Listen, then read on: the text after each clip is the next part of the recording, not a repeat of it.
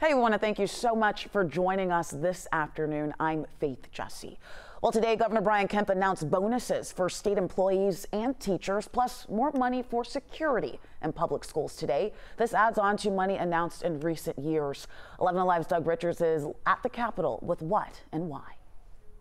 This is happening because the state has a surplus of money ranging from $11 to $16 billion, depending on who's doing the calculating and how they're doing it.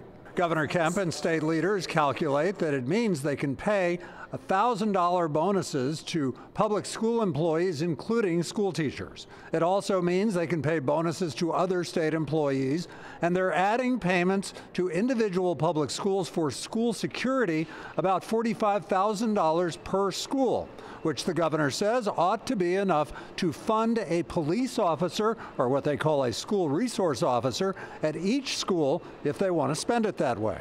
If the schools want to hire a school resource officer, this funding should be able to take care of that.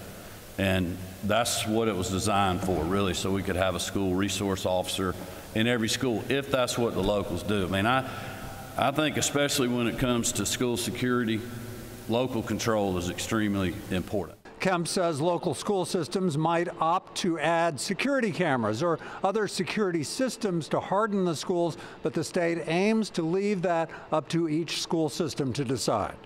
The governor and other state officials have already announced cuts in income taxes. They and other officials will be working on how else to work through this sizable state surplus as the legislature approaches another session in January. At the Capitol, Doug Richards, 11 Alive News.